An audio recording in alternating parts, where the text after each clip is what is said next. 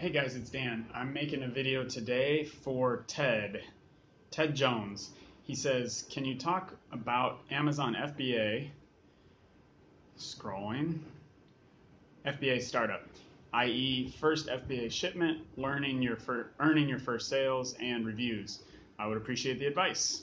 So thanks Ted for asking, and the first thing I'm going to say in this video is that I know many people who are smarter than me on this topic and who are really good at the specific tactics, and I think different personalities approach things a little bit differently, and some people just love getting into that nitty-gritty of different ways to get reviews and different kinds of ads to run and different kinds of sales funnels and all of that. So that's really not my personality. So I try to get around people who know more about that than I do.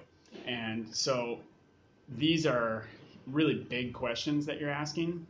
They're pretty general. So there's a lot of different directions you could go to answer these. And also, especially on something like reviews, whatever I say in this video, like a month or two or 6 or a year from now, it could be totally not apply. So really what I'm going to tell you, like what I did when my Better Me game was new, for those of you that don't know, I made a personal development board game. It's called Better Me, and it was really almost a new category. There weren't a lot of direct competitors, none really. There were some games that were used for sort of similar purposes, but what I'm getting at is it's not as simple as just running an ad for a product that a bunch of people are already searching. Like if people search laptop stand or creatine supplement or whatever, there's a bunch of them out there and there's already traffic. So my situation was a little different, where I was trying to run ads on words like self-improvement game, family board game, therapy game, and kind of see what works and build on that. So what I really want to say, like the essence of what I'm saying here, is it's more about your approach and how you go about finding information than it is about the information that might be current at this moment.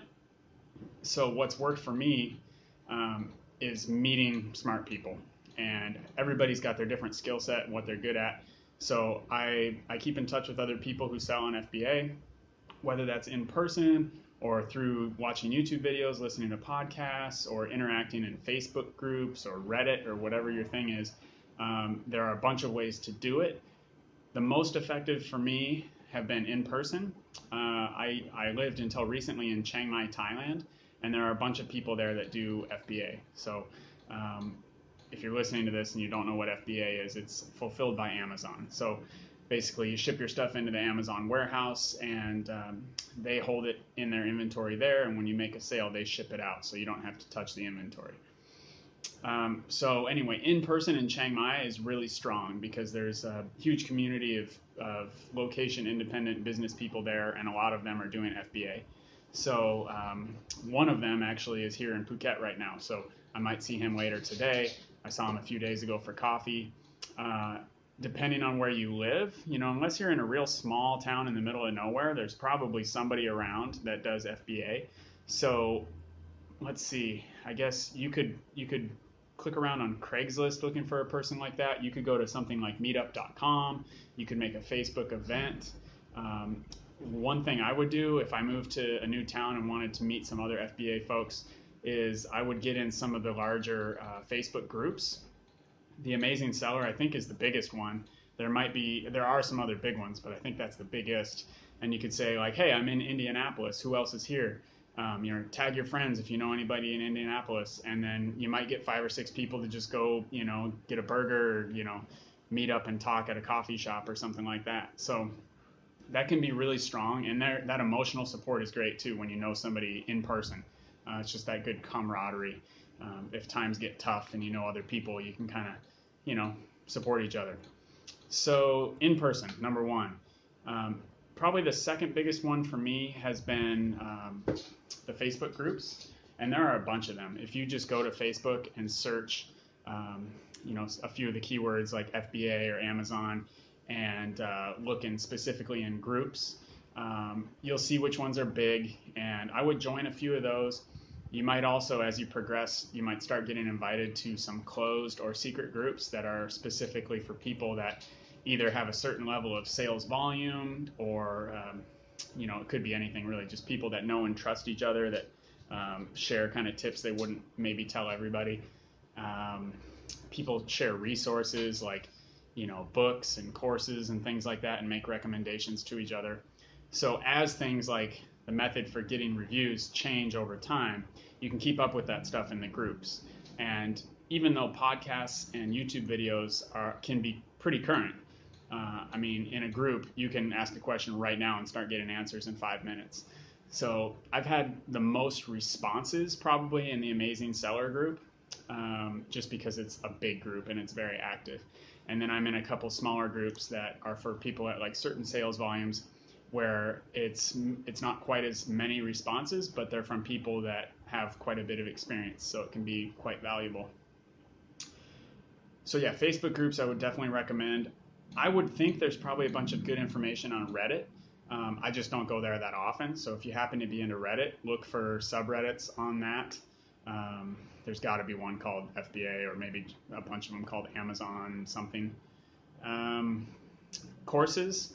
The standard when I started is the Amazing Selling Machine, not to be confused with the Amazing Seller, which is a podcast, and he's got a website and a Facebook group. But the Amazing Selling Machine was kind of the comprehensive course, and everybody I knew that was in FBA that was even somewhat serious had listened to that course, or it's a video course, so had watched the course. And a few of them paid for it. I'll just put it that way.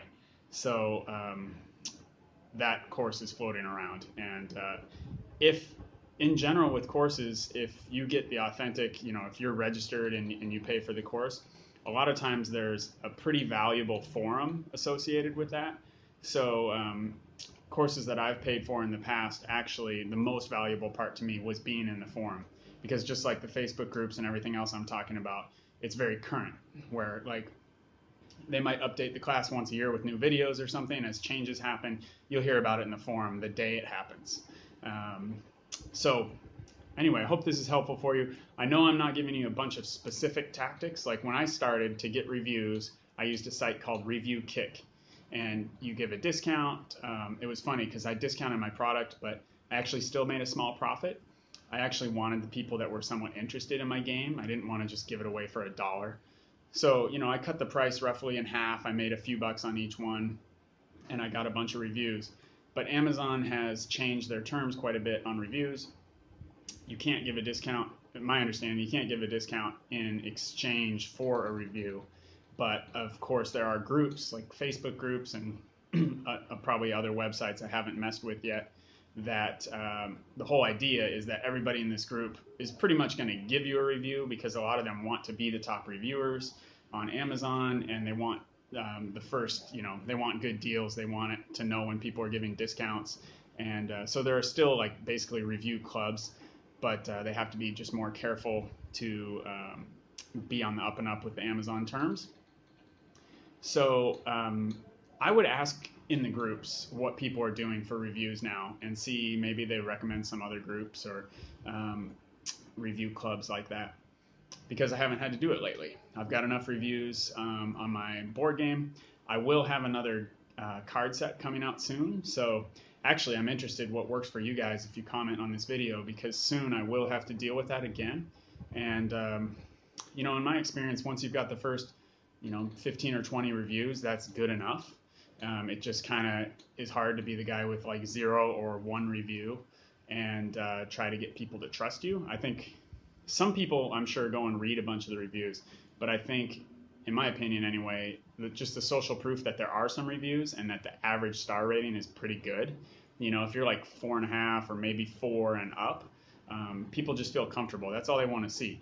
It's like when you drive by the restaurant and there's nobody in there, you're just not as likely to walk in. But if there's even 2 or 3 tables full, you go, oh yeah, it must be all right. Some people eat there. So yeah, that's what I would recommend to you. Get in those groups. Just join a bunch of them. Just go shotgun approach. See which ones you like. You'll make some connections there with people. Find some people in your local area if you can. Check out the courses. I haven't looked. I'm sure there's a bunch of new ones since I've been doing this like a year and a half, or almost 2 years. So the courses that were current when I started are, I'm sure, different than what's out there now. So you also asked about shipment, and what I do with shipment lately is I use, I'll plug my friend's company. It's called Guided Imports. My friend Sam is the owner there, and I used them for my last shipment. It went very smoothly. I've used 3 different companies on 3 different shipments. The first company, I won't name them, but well, why not? It was Western Overseas, and it wasn't bad. It's just the communication was confusing, and I've found cheaper companies to work with. They weren't ridiculous, but they were a little more expensive than the others that I've worked with. And I kind of was like getting passed around. I'd ask a question to one person, and they'd say, "Oh, I need to send this to so-and-so, and they'll get back to you." And then it just kind of seemed like the communication, sometimes an email would kind of slip through the cracks, and it would just take longer than it should. And I just finally had to tell them, like, "Hey, I just really want one point of contact, and don't forward my email to somebody else and then wait for them to get back to me. It's you. I want to deal with just you. You go ahead and ask that other person the question, but then you respond to me, so that I'm not trying to deal with 3 or 4 different people, and people are forgetting who's in charge and who was supposed to respond to what." So, and then the second company I dealt with, let's see, it was My China Freight, and it was a good experience. The price was good. There was very little communication. It was just like, "Hey, your shipment's on the way," and then, "Hey, it's there, and we need payment." I didn't even pay until it had cleared customs in the U.S., which kind of surprised me. Maybe that's totally standard, but it was sort of surprising to me that they didn't ask for money sooner than that. The only reason I didn't work with them on my third shipment are, well, actually 2 reasons. I know Sam, and as I got to know him better, I said, "Yeah, I'll try Sam's company." And then the other thing is my rep at My China Freight left and went to a different company. And so when I deal with somebody at a company, I really feel like I'm building a relationship with that individual more than just the company. So when my rep left, I didn't really want to just roll the dice with the next rep and hope that they did a good job too. So anyway, I was actually pretty happy customer with My China Freight, but yeah, just didn't want to gamble on a new rep. So I really haven't heard a bunch of nightmare stories. You do hear of things sometimes getting held up in customs, but usually the complaints I hear about shipping, I should say too, these are what you call freight forwarders. It's basically just a company that is a broker for shipping. They arrange, the ship, the truck. They make sure it gets from the factory to wherever it's going, your Amazon warehouse in this case. Or you can have your factory get it to the dock or to the ship. That's called FOB shipping. You can figure all this out later, but some people, I usually have it just picked up at the factory. So my shipping company or my freight forwarder is responsible for getting it from the door at the factory to the Amazon warehouse. It's really common though for people to have the factory get it to the ship, and then your shipping guy takes over from there and gets it to the Amazon warehouse. So there's a few names that you could check out for starters. There are a million other companies. You could also post in the Facebook groups and say, "Hey, who have you been happy with?" You'll see, a difference in pricing, of course, and but you could start looking at Western Overseas, My China Freight, and why do I always forget Sam's company's name? Guided Imports. So that's who I'm currently using, Guided Imports. And anyway, so I hope that helps you out. This is 14 minutes in, so I guess that's enough.